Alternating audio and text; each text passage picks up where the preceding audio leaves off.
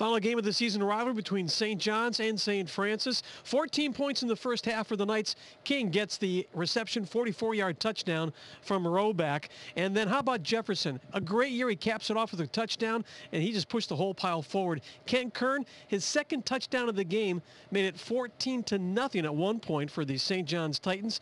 It was tied at 14, trying to close things out, and the interception ends the game.